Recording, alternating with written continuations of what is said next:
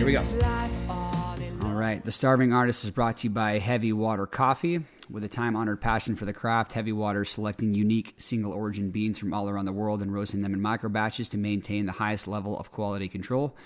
High in quality, small in quantity. Head over to heavywatercoffee.com. Use promo code CaseyRyanMusic at checkout for 10% off your order. Again, that's heavywatercoffee.com. Promo code CaseyRyanMusic at checkout for 10% off your order.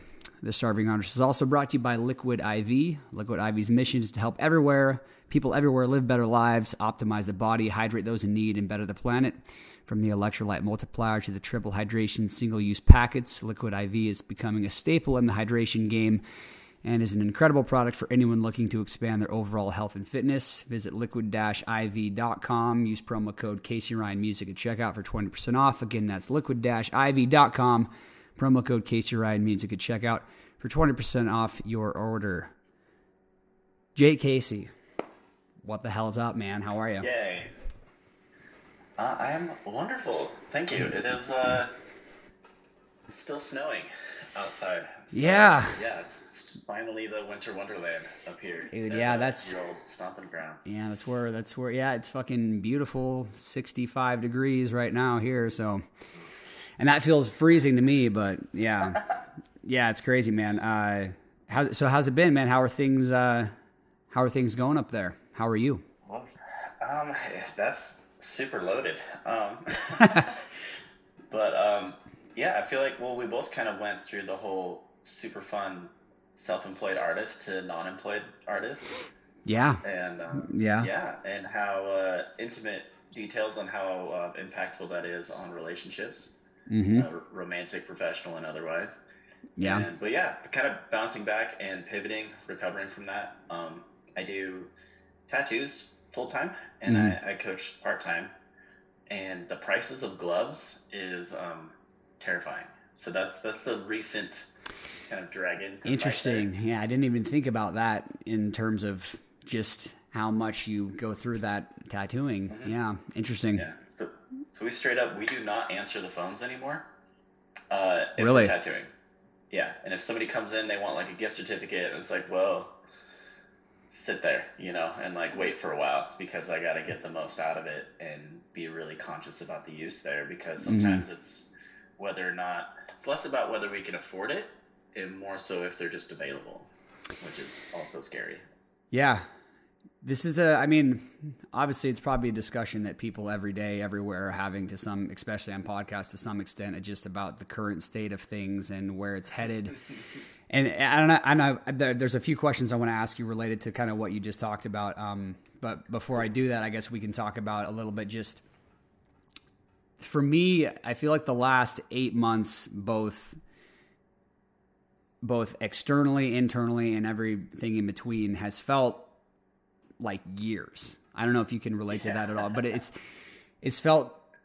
felt so many intense emotions from the beginning of COVID to the end of it, whether it was, through, like, we both went through a breakup. We both, went from feeling some semblance of security in our careers and feeling good about where we were to all of a sudden having that kind of flipped upside down.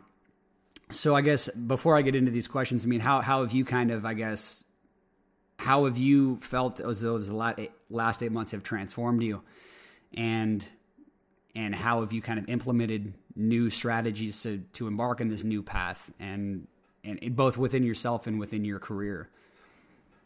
Awesome. Well, it's just felt like basically like a constant ceremony the whole entire time, and then it's been a lot of mirrors kind of popping up, in that I'm forced to look at things that are difficult and uncomfortable, and about like how I handle situations and how I deal with stress and what I'm able to do when things are taken away from me. So adjusting through that is just trying to find the right balance between, like, when is it okay to kind of move inward and do work inward, and when is it time to like drop the fucking hammer and party and get some work done. Yeah. So the biggest shift was trying to take like the leisure that I learned during my 2-month vacation that I didn't want and I wasn't prepared for. And now that I'm super fortunate to be able to be back to work. So how do I apply that so I can be fully in my job and also not burn out. So I'm not trying to get back to where I was immediately, you know, trying to go, you know, taking things in a rate that is sustainable instead of just back straight into the fire. Yeah. And yeah, just how I feel myself, everything that goes into like my mouth or my ears or my eyes, trying to be conscious of that, so then I can do my job and be of service and do all those things. Yeah, so I guess we can kind of take apart that too. I mean, I kind of like, I don't know, I have questions asked you and I'll get to them too, but I kind of like the idea of kind of just going off the cuff a little bit here because you mentioned a couple things in there, especially about about being patient with yourself and not just going, like throwing yourself on the fire again. And especially you mentioned something that kind of caught my attention about how you handle stressful situations and how you needed to revisit those things. That's really crazy that you bring that up because I am just, as of the last few months, when COVID first happened, you know, you and I think have been on kind of a similar journey as far as like the journey inward and figuring out who we are at our core and why we've been a certain way and why things have turned out a certain way, especially, and like for me at least, it's been why has every single relationship I've had turned out the same way, and putting it in the context of a mirror, like instead of focusing on like what the external did to you, understanding like why you did certain things and behaved in certain ways and acted in certain times when you were under certain amounts of stress. Yeah. Or and put yourself in a similar situation too. Yes. And like putting yourself in a similar situation and then for some reason having a naive or grandiose expectation that it would turn out differently. I've always been the kind of person who, and I don't know if you share this at all, but for me, it's like the feeling of not deserving or feeling like that you can't truly ask for what you really need out of somebody because you feel like if you do that they won't be able to give it to you. And then not being able to communicate in a way that's conducive to the betterment of the relationship, but it ultimately leads to the demise of it because you weren't vulnerable enough to be able to share it in the first place. And then kind of like what we don't have to get into it, but like kind of like what happened in your circumstance of like you did choose to be vulnerable and it still didn't work out. I mean, obviously, like from what I understand, it's a civil situation still, but yeah. So I mean, how much, I guess, in that sense, do you think that your value of, did you have to look at yourself through a different lens in order to get to that point?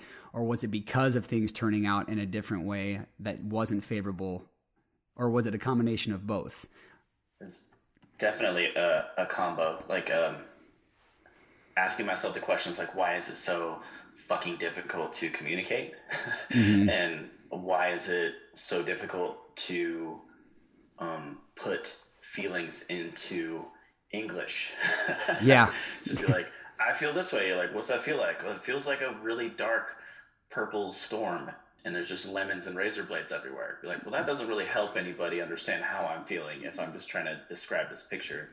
So trying to increase the language that I have about it so I could get my point across how I feel. And that's a big, I guess not like a phobia, but something that I worry about a lot is being misunderstood. So if I say something and it lands in a way that I didn't want it to come across in, I'm just like, fuck. Dude, that's so, I have so much more work to do now to redo what I just did in a way that it would be like an architect drawing out these plans and then seeing the building built and being like, absolutely not. Yeah. Yeah, absolutely. And I think that's what's so difficult too, is like, because I don't think that anybody ever intends on unless obviously maybe if it's anger driven or emotion driven in a sense, like I'm sure that sometimes things are said or land in a way that are meant to be hurtful if you're trying to like win in a sense, if you're trying to win an argument or just like drop this fucking atomic bomb of language. But I think for the most part, especially, whether it's with a friend or just a person that you're in an intimate relationship with, I don't think it's ever the intention to hurt somebody by saying something. And if that is your intention, then you need to get the fuck out of that relationship anyways. For me, it was like anything that happened past like 11:30 p.m. Yeah. It was just like, I'm like, no, please get me the fuck out of here. We can continue this another day. Yeah. I need to sleep. Yeah, And but I also think so I'm super guilty of that. yeah, well, and as am I. But I think that I don't know. Just to further that point, I think that it's much better to take a step back in situations when you feel yourself becoming emotional or the propensity for you to say something that could be hurtful. It's important in those moments to take a step back and say, let's revisit this later when I'm in a better place, you know? But I mean, but oftentimes, like for me, that's a hard fucking thing to do because I'm a fixer. That's kind of the person that, and that's a thing that I'm realizing about myself that is obviously like something that I really need to not do, is not take responsibility for how other people are feeling and just only take responsibility for how I'm feeling. Because in the past, especially in relationships or even in friendships, if I've had a conflict with somebody, like I always want to resolve it right there. Like I just like we have to fix this now, rather than having the peace of mind to take a step back and be mindful of the fact that like we need to come to these realizations independent of each other and then meet in the middle. Mm-hmm. Well, and you could state your intent. You know, that's what my business used to be named before I dissolved it, and we could talk about that too. But yeah, I think your intent is everything. So you could just be like, hey, this is where I'm at. I want to talk about this. If it's a bad time, don't worry about it. But now you know. Mm-hmm. So now that I say it out loud, it kind of sounds like a relinquish of responsibility, which may or may not be a good thing depending on how you look at it. Yeah. But yeah, it's just kind of like, hey, now the ball's in your court, and this is where I'm at. Now you know, and we could move forward. Yeah. But I think, yeah, just because people are so emotionally driven, it's next to impossible to understand, like, especially if you are trying to communicate in a way that is empathetic and compassionate and loving, and the other person just isn't ready to hear that. It's next to impossible to know like fucking how to do that. But yeah, I guess so I wanted, I guess I did want to touch a little bit about, you know, your businesses and what, and kind of your background, because what's weird is like you and I have actually known each other for like, I've known of you and like seen you like for fucking like 10 years. I remember seeing you back, like I remember back in the day when I first started working out at 360 Fitness in Coeur d'Alene. Yeah. And like, yeah, dude, I loved that gym. Like that was back in like fucking bodybuilding days and shit. But I remember even then, I don't think I ever like properly introduced myself to you then, but I knew you and like I saw you all the time. And even then you were repping Onnit in like the early days. Mm-hmm. And like you were repping the fucking maces and the kettlebells. And like back, I mean, now as of the last few years, I love that style of exercise and I'm into that stuff. But I remember back then being like, not like in a judging way, but just being like, what the fuck is this guy doing? You know, like, totally. but it was cool. So I wanted to ask you about that. So, I mean, what led you to that unique perspective on exercise and fitness? And like, is it kind of just something that you were always interested in, or did you just kind of fall into it then, or what? I was driven towards it by tattooing, because I'm basically shaped like a macaroni or a fucking banana all day. With like my head's an extension and my shoulders are forward. And that makes sense. Yeah, I got to lead and stuff. And so I started my tattoo apprenticeship when I was like 19 or 20. Mm-hmm. It's kind of a gray area of starting it because I just weaseled my way in there. It was not like formal or anything. I just kind of showed up and then never left. But yeah, I was like making dad noises in my fucking early 20s. You know, and it's like, God. And then like my body was starting to hurt, and I had this kind of bitter taste in my mouth from like high school weightlifting, and our coach wasn't very good. I wasn't very confident in a gym. And then I saw all this warrior shit that my buddy Shane told me about, because he was balls deep in the Joe Rogan podcast. Mm-hmm. And he let me know about Onnit and these maces. So that led you to Aubrey Marcus and yeah, okay. Yeah, down the weird fucking path, man. Yeah. But yeah, I did fall in love with just like the power through rotation is what's kept me there. So instead of just that front focused, you know, working all the muscles that you can see, less worried about the muscles that you can't see, and the kind of like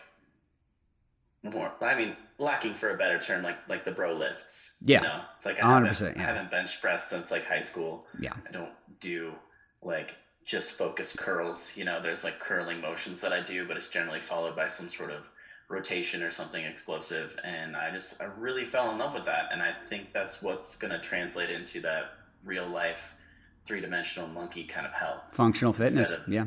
Yeah, instead of trying to be like the strongest motherfucker in a gym, which is dope. If you want to do that, that's great. Yeah. But like, I'm not your dude for that. Yeah. No, dude. And that's it's really, I love that you said those things, because even back in those days, I was that dude. I was the fucking bro lifter guy. And like, I didn't want to be a bodybuilder, but like I was lifting as if I wanted to be a bodybuilder. So I think that like once I realized there's a couple things. It's also like fitness for you subjectively. It's all different for everybody. But the same as you, I started to notice like lower back pain from fucking squatting, and like just being like taking so many days to recover from just like fucking my body up, because essentially that's all you're doing in a gym is you're tearing down muscle, and it's up to like, but you can tear down muscle in a much more productive way, which is why I drifted toward, as of the last like 3 or 4 years, like calisthenics based and kettlebell training, because I had this insecurity and this fear that like, oh, I'm going to lose size, and like I'm not going to be as big, and like I won't, like, you know, just these silly notions. And then like once I started like a ketogenic type of diet of like, I'm not eating carbs, I'm going to look soft and weak. And then like, and then intermittent fasting. If I don't, what do you mean? I have to eat every 2 hours. What are you talking about? But then like so I started these things like 3 or 4 years ago on this path, and like, I'm never going back to that, dude, because it's interesting, because you put kettlebells in people's hands, or like you think that, you know, you think that like a Turkish get up, it looks easy, like when somebody does it that's a master of it. But when you try to do it, even with like a 35-pound dumbbell for the first time, you're like, this is fucking hard. So like kind of like 16 different steps. Yeah, to take to get to that. So kind of like all of the invisible work. Yeah, exactly. And then that's a great way to put it. Like working the muscles that like the slow twitch, the shoulder pack strength, you know, your core strength is a big one. I remember when I first started calisthenics, like doing L sits, and I couldn't even like hold my legs up for like 10 seconds, but I had a 6-pack, but like, but my internal, so the invisible thing. Anyways, but as a whole, I just thought it was interesting that you took that unique approach at such, you know, so early on, and it's obviously carried with you now, because did you get certified through Onnit, or did you? Yeah, so I did 2 certifications. I did their foundations course, which is basically like a little bit of everything. And then the following year, with my former business partner, we did the durability cert. So it's like mobility and decompression. So I don't particularly enjoy the term like warm up, because like I've seen people warm up where they just get dressed and then they'll like stand in the sauna, like when I was at peak. And then they go and like hit their sets. And I would, just because you're fucking warm doesn't mean that like your body's prepared. I'm warm. You know? Then, my body feels warm. Yeah. And then the whole cool down aspect, like when I'm decompressing, I'll generally sweat more during that than I will a workout, aside from like rowing or battle ropes or like long flows with any sort of implement that I'm using.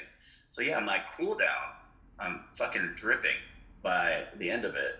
So, but yeah, the second cert is where we learned all that. And the rest of my certs are through Living.fit, which is a company that is under Kettlebell Kings. Okay. And Kettlebell Kings are awesome. Some fun info about kettlebells, since you like them. Competition bells are all the same size and the same shape. And they're color coded, so you could tell what kind of kilograms they are by the color. But with Kettlebell Kings, it's the internal wall thickness of the bell that determines the weight, instead of them being filled with like shot and sawdust. Interesting. Generally, like, compact over time. So yeah, their bells are the tits. Super great. I love their stuff. And it's measured. It's measured like in poods, right? That is, where did the pood come from? It's Russia. So it was that Pavel Sassoin. Is that his name? Was that? Yeah. Capo, okay. Yeah. But I don't know the poods very well. I could more or less figure out like kilograms to pounds in my head pretty quick. Yeah. Until you start getting into like big Olympic lift numbers. Yeah, and then you're like, I gotta get my phone out. Like, wait, how much is that? Yeah, for sure. And then you're like, like 250 kilograms is like over 500 pounds. You're just like,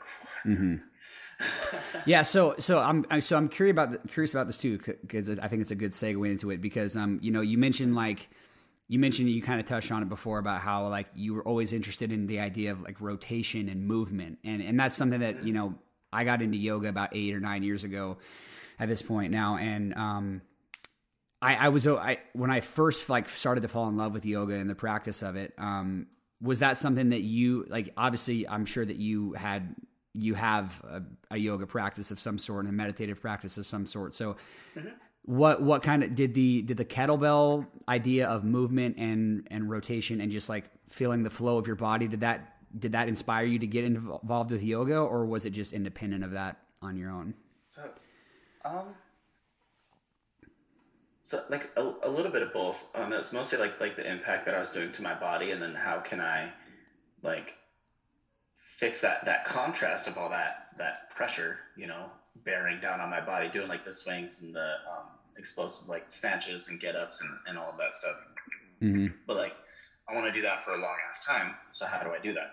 That's what drove me to the durability cert, which borrows a lot from yoga. They use a lot of the same moves, and then the intention is a little bit different and just like little tiny things. So it's more about like your fascia and that whole system. Yep. Less about your chakras. Not saying that like chakras aren't important. That just wasn't where my education was at. Plus that so gets I do like the 300-hour yoga teacher training.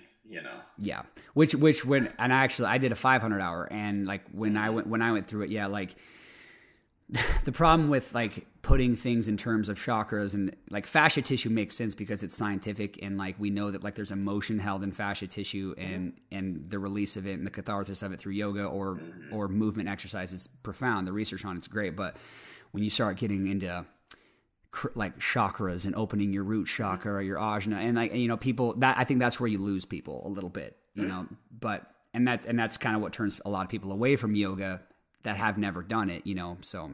Yeah, for sure. But I think it's just like, if that's what's stopping you from doing something, then like get the fuck over it.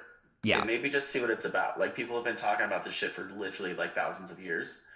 So you can peel away the mysticism yourself. Just like, hop in the mystery machine and drive down to a fucking yoga studio and see, what's going on there. So I mean, I guess we can talk about that too a little bit. I mean, where do you think the fear of people's like, because I've tried to dissect this and I think that I've reached my own conclusions, but I'm curious to see what you think about it. Is like, where do you think people's fear of diving inward comes from? Like, do you think that it's because it's the path of least resistance is just blaming the external or not taking responsibility and not owning up to what you've done and the mistakes you've made, and like maybe being haunted by guilt and shame and trauma and all the things that coagulate into this fucked up person that you are? But like, why do you think that people choose to not look inward and look externally for the? Because it's comfortable to not do that. It's fucking hard, and it's terrifying, and it's generally covered in blood and shit and tears. And you're just like, why do I do this? And that'd be like a good segue into like a conversation about psychedelics, is because like when people say they have a bad trip, which I also just viciously disagree with that language as well. But like when they're like, oh, I had a bad trip, like, oh, did you have to look at something you didn't like? Yeah. Get your fucking feelings Dude. hurt? Like, stick your fingers in there and rip that shit apart and see what's underneath it, instead of like being like, oh, it was bad. Yeah. Well, and that's the thing too, is like if we're going to talk about this for a sec, I mean, like, I've had one bad trip or whatever, but it was simultaneously the worst experience and the best experience of my life. I mean, and I literally think about it every single day. For one thing, my set and setting was wrong. I mean, my setting was right. The set and my mindset probably wasn't the best, because it was like my third weekend in a row doing mushrooms, and I was going through a different breakup, because that's what I fucking do. But I remember in those moments, like, literally, I was looking at my body and I just looked like this like worm. I looked like the Men in Black worms. And I just remember just feeling such a deep sense of like hatred for myself. Like, but it wasn't like that I hated myself. It was that I hated a certain element about myself that I hadn't looked at with a microscope. And that's what psychedelics do and allow you to do. But people don't, exactly what you just said, like, it's not comfortable to do that. But when that experience was over, I felt the most profound sense of gratitude for having gone through it. And like, not only that, because it was also over, but like a lot of value there. Yeah. But yeah, like that's the beautiful thing about yoga and getting in touch with your body or breath work or the fucking cold plunges that you do, like that, oh yeah, that's fun. Oh, it's miserable. But like when it's done, like even when it's happening, like I think that what I love about you and like I think we share is like that desire to suffer physically or mentally to get the reward on the other side. And I think that people have a different view of that, and they want to put a Band-Aid on the pain. They want to drink or get, and by the way, there's nothing wrong with those things, but if you use it solely as a method of advancing a way to get over your pain, it's not getting over your pain. It's putting a Band-Aid on your pain and just pushing it further away from you. Well, nobody has a problem like trading years of their life for money.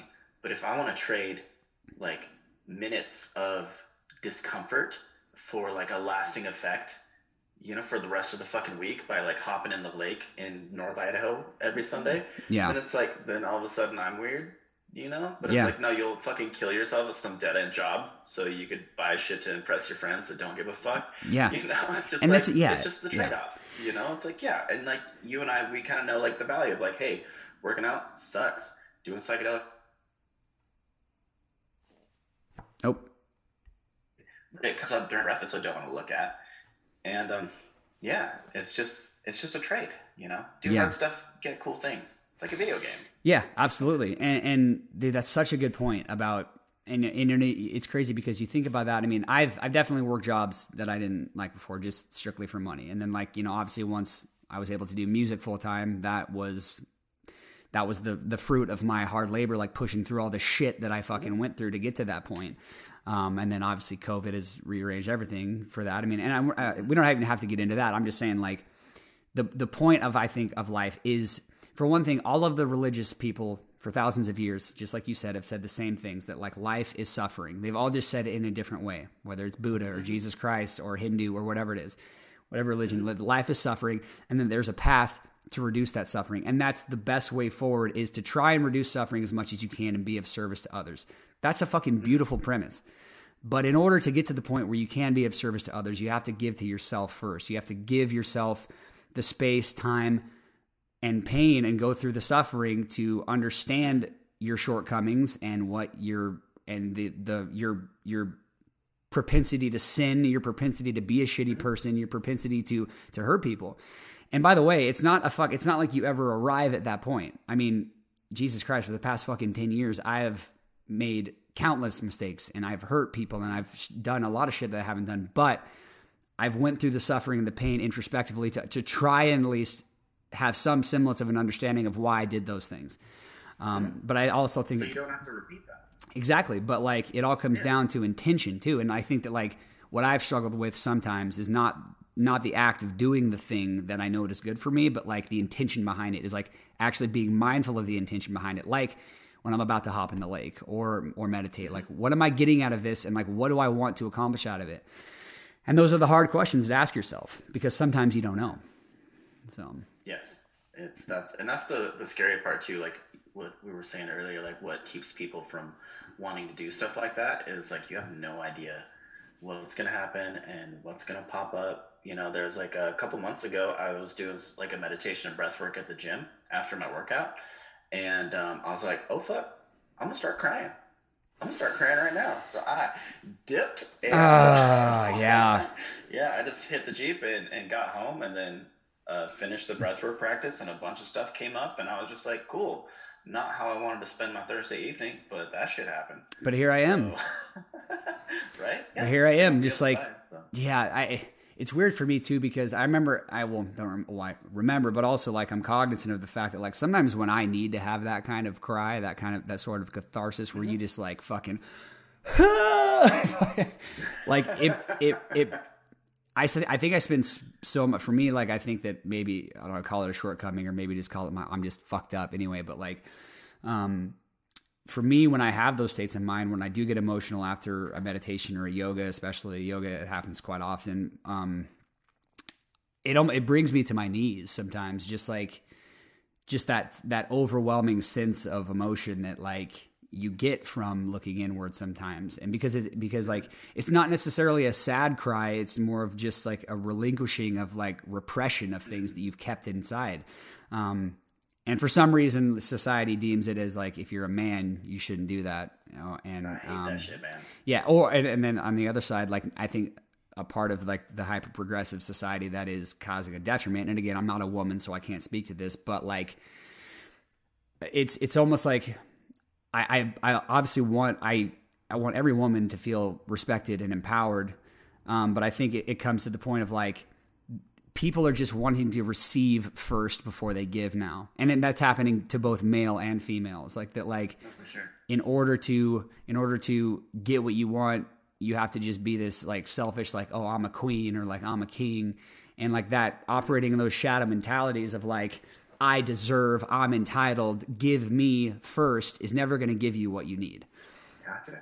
I think, because language is important. I'm kind of like the not the grammar Nazi as much, but like the language Nazi. I think the king and queen archetype is like the person that doesn't look away. But the princess and the prince archetype, I think you could go straight to like what comes to mind when I say princess, is that girl that wants everything handed to her. But like a queen is, maybe she's got the dress on, but she's also got plate steel on and she's doing some work. She's there leading alongside. Yeah. Exactly. But then the prince is the one that's like coercing and taking everything that he wants and not doing the work and is up on the ramparts yelling down at his men to do the damn work, where the king is on the horse in the vanguard moving forward kind of with that, and I think it just comes down to looking away and looking at it. Yeah. Between, like, that's a beautiful way to conceptualize it, man. Looking away or looking at it instead of looking away. And I think that probably I would argue one of the biggest things that has been pushing people to look away is just a complete inability to properly communicate with one another. And like that goes back to what we were talking about before about just not knowing how. People like we're not really taught, we're taught in our school system to learn about math and science and like all this arbitrary knowledge that for some reason a group of people decided that we needed to know. But we're never properly taught how to conceptualize what we feel like we need or what we feel like we value or how we feel. And when you reach a point in early adulthood or your young life when those things start to like confuse you, out of confusion breeds the perpetual expectation of people to meet your need that you don't even know that you need. So you put an expectation on people, and when they don't meet that, you blame them, or you blame your job. But the ability to look inward is completely pushed aside, cast aside, out of the path of least resistance, which is, oh, I'm just going to go fuck another girl, or I'll just go fuck another guy, or I'll just say, oh, he didn't give me what he wanted. He was crazy, or she was a psychopath. It's like, no, dude, what did you do? Or for the girl, like, what did you do to push him away? But people don't want to think about that. Yeah, no. Yeah. Well, it's really difficult to look at yourself and be like, oh, I was the villain. Yeah. But like hero and villain, or like king and prince, or queen and princess, we're all of those things, moment to moment. It's like you don't get to live there. Like rent is due every single second. So it's just like, it fucking sucks, looking at that and be like, oof, really shit the bed on that one. Oh man, it's like everyone's like, oh no, that's just how I make my bed. I definitely take a shit right in the middle of it on the sheets. I meant to do that. And they could double down on that instead of being like, oh no, I fucked up. Yeah. Do you think that part of mastering your emotions and mastering yourself, I mean, if that's even a possibility, I mean, obviously I think that it's kind of your life's work. Yeah, exactly. But I mean, it's probably like, at least for people like you and I maybe, and I would collectively say a lot of other people who are interested in these kind of things too. Part of self-mastery is complete ownership, and of like your current circumstances, both for the good of whether for better or for worse, like you ended up where you are because of decisions you made. So I guess in situations where you've experienced the propensity to want to blame somebody else for how something turned out, or blame circumstances for how things turned out, how are you able to kind of stop in the moment and mitigate that and drive it more toward a place of, okay, well, these things happened, but I am responsible for my response to it. So how have you been able to do that? I think it all comes to like who's driving, and the answer is always the same as I'm driving. And then, so I have control over that. because I fucking do. It's my responsibility. And then I heard it super well put. His name's Matt Vincent. It was on his podcast. And he said, he was telling the story, like, if I lend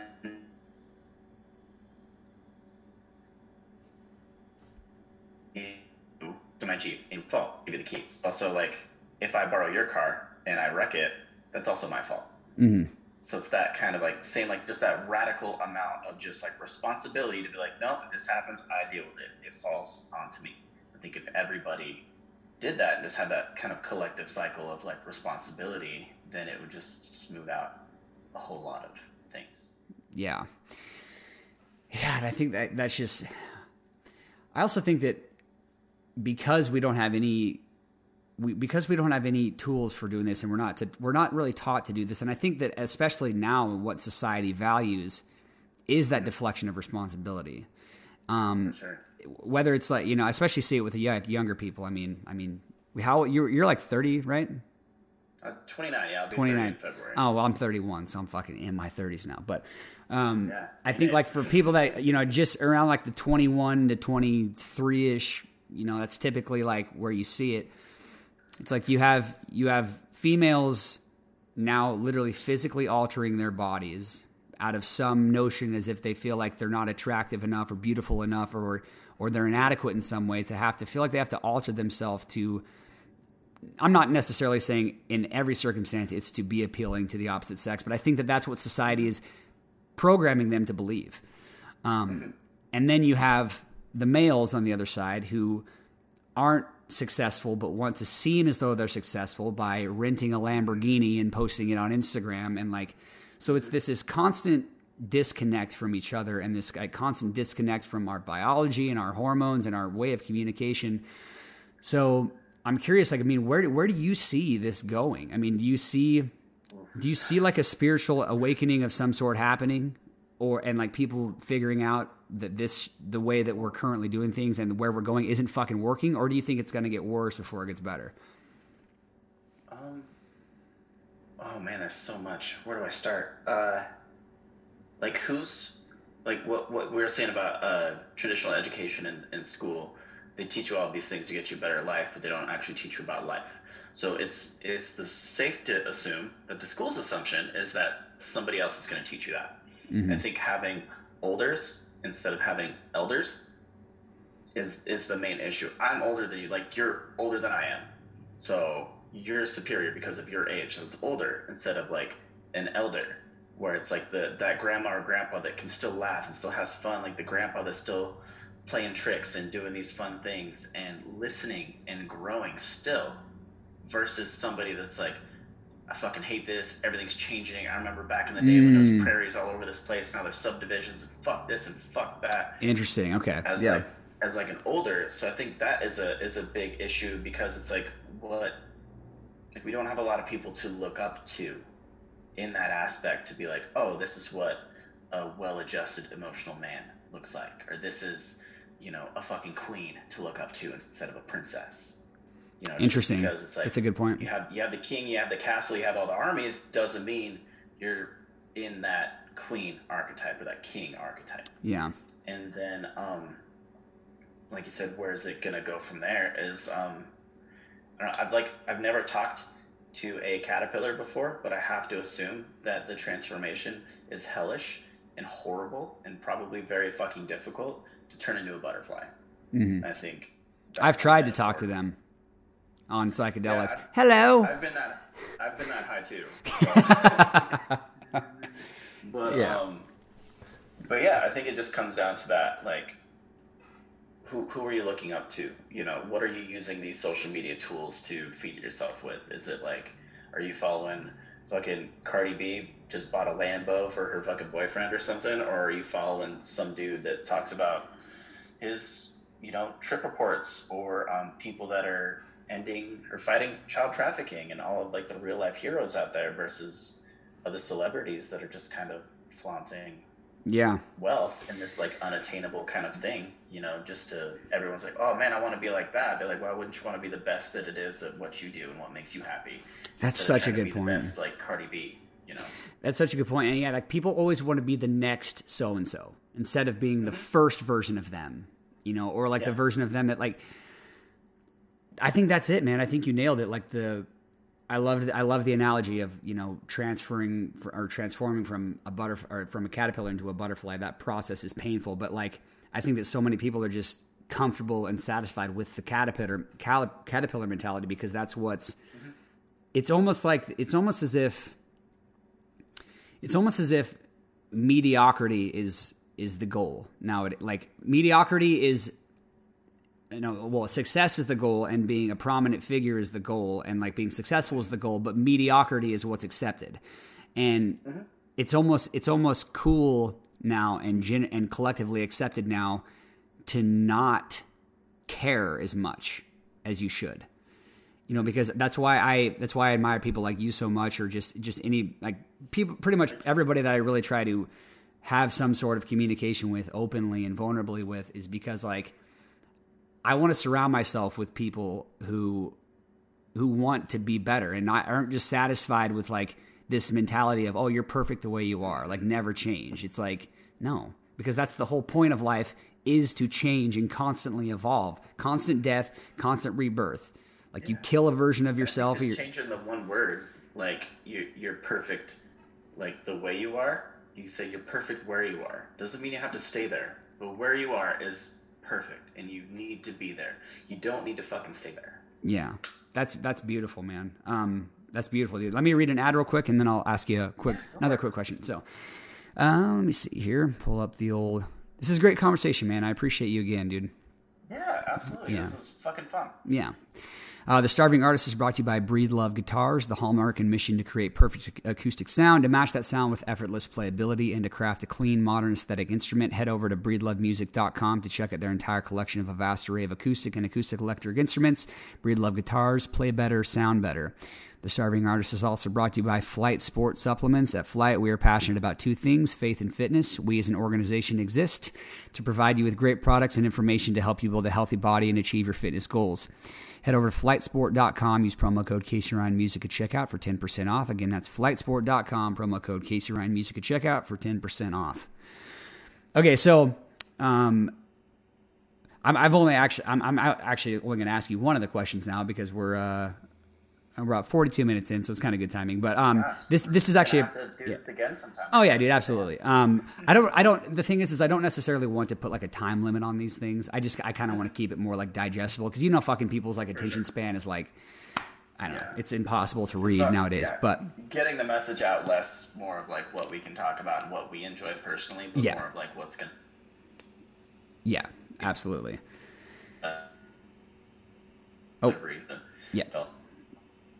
Yeah, you kind of cut out there for a sec, but I'm not sure what he's. Okay. Yeah, it's done that a few times, so it's fine. So I wanted to segue into purpose. So clearly, I think you're a person who's kind of harnessed his own ability to be individual, unique, and like just from like not only like the way you dress and the way you speak and the things that you pursue in your life. So how is shaping, like how have you been able to shape your own sense of that? And like, has it come mostly from your experiences in the psychedelic realm? Has it come from your pursuance of art, or your pursuance of like business things, or through pain? Or has it been a combination of everything?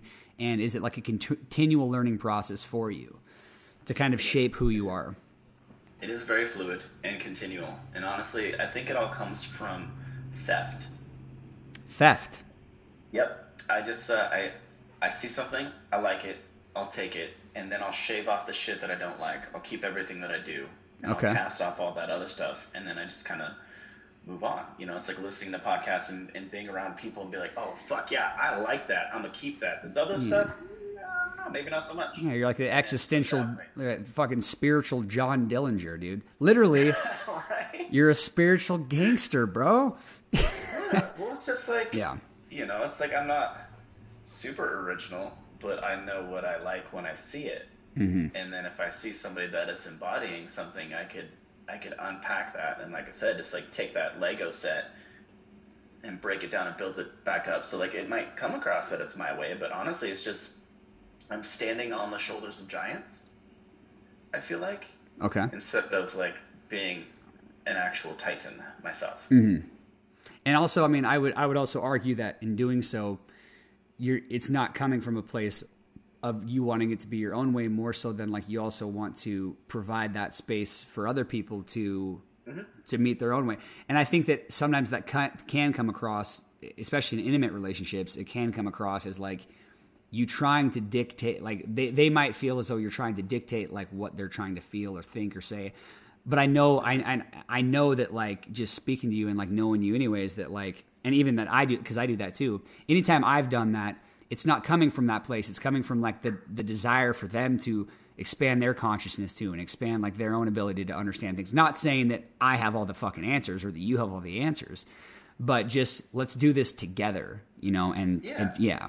And it's like, you don't have to be at the top of the mountain to be like, hey, I just stepped on that rock. Maybe don't step on that rock, step right here. Or grab this branch is strong, this branch isn't. Like, without even having any knowledge of what like the pinnacle or the peak looks like, you can still offer guidance. And once I digested that, I was a lot more boisterous and absolutely my word, and being able to tell people, be like, oh, I don't have to be the fucking Sifu up on the mountain with the crazy long mustache. You know, I can just be just like levitating on top. A step ahead. Yeah. Right. Yeah. Well, I don't touch the ground anymore. That's not for me. But I'm above the ground, literally. I am over it. Yeah. Yeah. So I mean, so I guess, just touching on the sense of love. Then, I mean, what would you say the biggest struggle is for you that you faced in maintaining a sense of love, or like, have you struggled with loving yourself? Have you struggled with maintaining a sense of longevity in love with other people? And do you have a fear of somebody maybe not loving you in that way too? This was a big point of contention in my most recent relationship, is that I don't find longevity as a sign of success when it comes to love. Okay. So it's like when people are like, oh, my grandparents been together for fucking, 60 years, be like, well, women couldn't have fucking like bank accounts in like the fucking 70s. So yeah, maybe your grandma wanted to fucking dip way back then and didn't have the means to. Not a very, yeah, it's not. It's lasted yeah. a long time. Mm-hmm. Yeah. So the longevity part, I try to look at the value moment to moment and the lessons that I've learned, and then that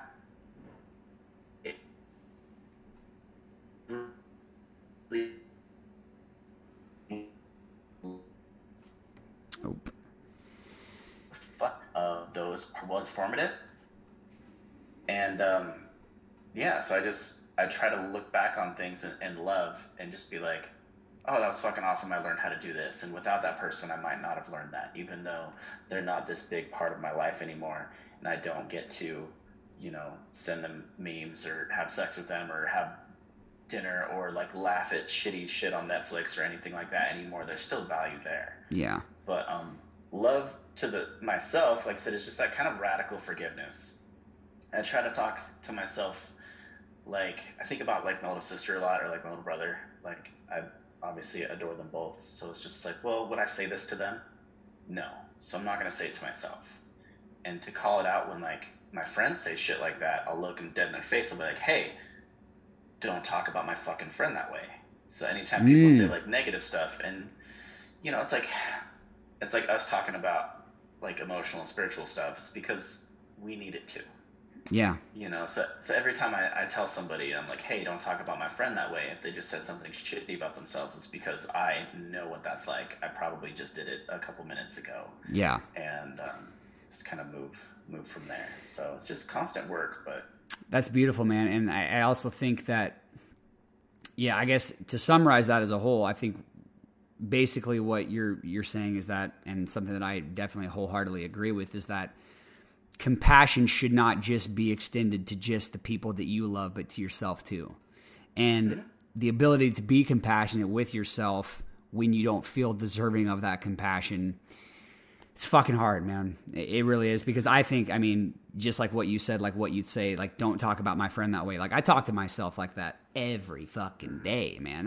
Rarely do I allot myself the freedom to say, this was like, I feel good about this. That show that you came to when I was up in Idaho, that was an example of a moment where I allowed myself to feel really good about something. because it was like a beautiful moment. But like that, it's rare. So I'm actually learning just now in my life, like recently, how to have that compassion for myself, and it's very challenging. So I encourage anybody going through that to just kind of catch yourself in the moment when you do it and be mindful of it, and just like what you said, radical self-forgiveness, because at the end of the day, you're fallible, you're a human, you're going to fuck up, you're going to make mistakes, but it's how you put your best foot forward after doing so to yourself and other people is like the most important thing. So absolutely. Yeah. This is all really wholesome. We'll have to bring it back again and get kind of raunchy, because I was listening to some of your other shows and I was like, we could for sure. Some people blush, I think. Oh, for sure, man. Yeah, and actually, I don't want people to get the wrong idea. Oh, dude, yeah, you're not gonna, you're for sure gonna be on again, man. Let's get to some listener questions real quick, and then we'll get you out of here. Okay, man. Cool. So if you guys want to email any questions, I've got a lot to sort through, but you guys can email info.thestarvingartistpodcast@gmail.com. Again, that's info.thestarvingartistpodcast@gmail.com. I picked some that were kind of related to, who you are and who I am, and I figured it might be kind of cool. Kristen out of Spokane, Washington. What's your favorite tattoo and why? Ooh, damn. I don't linger very long on that because you're a tattoo artist, so I just was done. curious. Yeah, you like pat yourself on the back, and then you're like, cool, what's the next one? But I did just recently do this like Hermione pinup, where I took a picture of Emma Watson and just kind of turned her back into Hermione, because like I'm not Catholic and neither was my client, so we didn't want her to look like a little girl. Hot Hermione. Yeah, so hot Hermione. Dude, I fucking loved Hermione, though, dude. I loved her. Yeah. I mean, anybody our age that says like they don't, be like, why you lying, bro? Yeah, you fucking, like, you did. On. You did. Everybody did. Come on. Come on. That one recently was pretty good, and then I did like a Hinata pinup, because I'm a big Naruto fan, and so I got to do this like kind of make it look like a silk painting, but it's clearly like an anime character, and then I did a little tiny Naruto over her shoulder, and he's got like the anime nosebleed because she's got a titty out. So yeah, dude. Speaking of this, okay, first of all, for one thing, you're a very talented artist, and it's fucking bullshit because every like. Okay, I don't know if you know this, but every musician wishes they could, like, paint or draw. I can't fucking draw shit, dude. So I try to sit down sometimes and just, like, draw something, and I'm like, can't do it. Yeah, but, it's just reps, man. Like, if just I reps, sang yeah. as much as you did, I'd be good. If you drew as much as I did, then it's like, you'd be I guess that's true. But anyways, what I was gonna say too, man. Feel free to send me some fucking art and like, or some maybe tattoo ideas, and I'll fucking post that shit on this podcast. Cool. And shout you out. Okay, so Jordan out of Boston, Massachusetts. What's the best way to keep yourself humble in the face of the temptation of the ego to drive you toward arrogance? Great fucking question, by the way. Ooh. I think it comes down to like the people that you are surrounding yourself with. It's really easy to be humble if you surround yourself with fucking killers. Yeah, that's a great point. So, yeah, if you're the smartest motherfucker in a room, find another room. Dude, I love that. Yeah, that's a really good point. I think, the circle you keep is important. And I also think being mindful of your own propensity for your ego to do that, and like in the situation while it's happening. For example, like just for me, what happens, like sometimes if I get done playing a show and like I have like people come up to me and be like, dude, that was fucking awesome, and I'm just like, in my head I'm like just like, pump me up, dude. Because you should be, but that doesn't mean that you stop working. Yeah, exactly. So like what I try to do is like, instead of taking it as like, oh well, I've just reached the point, like I'm here, like just literally saying thank you, I appreciate it, because I do, and being able to always still stay hungry. I think that like some people think that they reach a certain point or they reach a certain level, like whether it's like a physical, like whether you put in the work in like to fitness or your mind or your career or whatever, like just not being satisfied in content and comfort, like maybe recognizing and being proud of yourself, but also understanding that like life is the journey and not the destination necessarily. It's a lease. Yeah, exactly, 100%. You don't get to keep those fucking keys. I think that was Dwayne motherfucking Johnson said that. Yeah. The whole, like, you know, rent is due every day. Yeah. Yeah. And so it's like, so just pay up every day. Yeah. And that'll keep you humble because you always got shit to do. Just you don't give. get to do that whole Thanos shit where you look over the galaxy and you just snapped away half of it and be like, no, you don't get that. Get to work. Yeah, 100%. Because that's the point of life. Jordan out of Boston. Great question. But yeah, just thank you, Jordan. Work. Last question. Dara out of Tucson, Arizona. The world needs creatives and artists now more than ever. What is your goal with music and the art you make, and how do you think it can affect global change? Conceptualizing that into like how has art helped you conceptualize like how it can help the world as a whole? Just art, cool. Tattoo. Well, yeah. I'd like to hear your answer too, but I think art transcends just borders and language. And just like it doesn't matter who you are or where you're from, some piece of art will speak to you. I didn't really get that for like a long time, where you hear about these paintings with these like extravagant fucking price tags and stuff. And it's just like, I didn't really ever get it until I saw a piece that almost made me cry. And I was like, wow. If I had fucking 16 grand in my pocket, I was like, that statue would have gone home with me. Because I could have looked at that and I could have been impacted by that so much. So I think that it's just trying to get your own specific art out there, because you don't know who it's going to have that effect on, and who's going to see that and just be floored by it. And then, you know, also have the potential to make a bunch of money, which is pretty cool. But yeah, it's just like yeah, it's a win-win. Yeah. Because it's like, yeah, you could just like bring that emotion and joy into somebody's home or somebody's garden or wherever they end up putting the art that you make. That's amazing, man. That's a great answer. And I think mine's very similar in the semblance of music too, is like my only goal with music, and like how I agree with you as far as it transcending borders.